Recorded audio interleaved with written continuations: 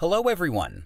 In this video, I'm going to be talking about an interesting and powerful widget, Image Masonry.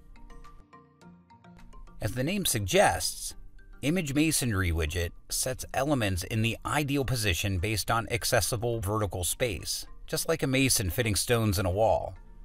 Therefore, you can decorate your web page gorgeously by using a custom masonry layout with this powerful widget.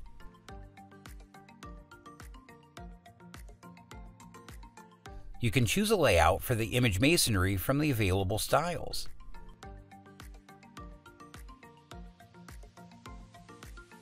Let me show you step by step how to use this automated feature by using the Image Masonry widget of MoveAddons.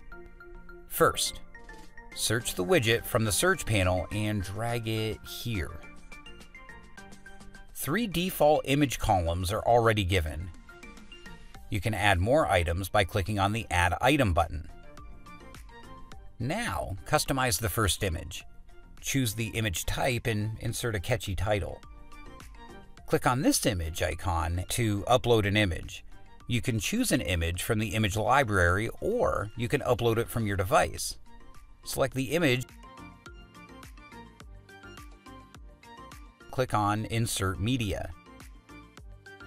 Now, go to the Additional Options to check out more options. You can add the number of columns from this menu. To specify the space between the images, drag these buttons left or right. Change the image size from this drop-down menu. And you can check out more customization options from the Style tab and the Advanced tab. Once your first image is ready, just repeat the same process for all your other images.